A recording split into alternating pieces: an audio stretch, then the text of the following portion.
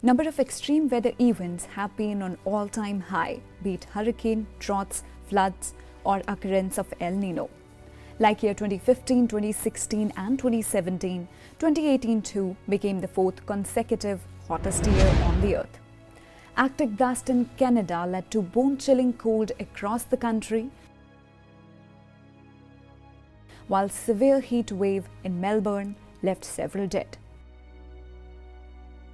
Hurricane Michael had flattened parts of the Florida Panhandle and southern Georgia, survivors of which took months to recover.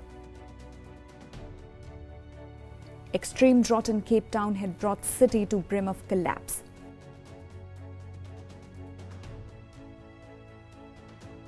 Massive floods in Kerala left thousands homeless, while wildfires in California scorched 2.9 million acres.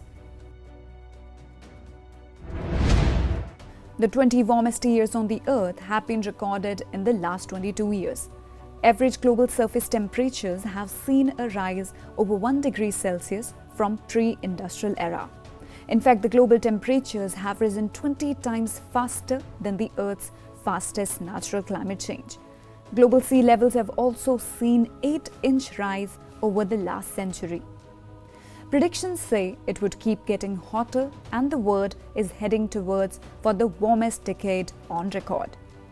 Quite a possibility that we could break a critical threshold for climate change within the next 5 years.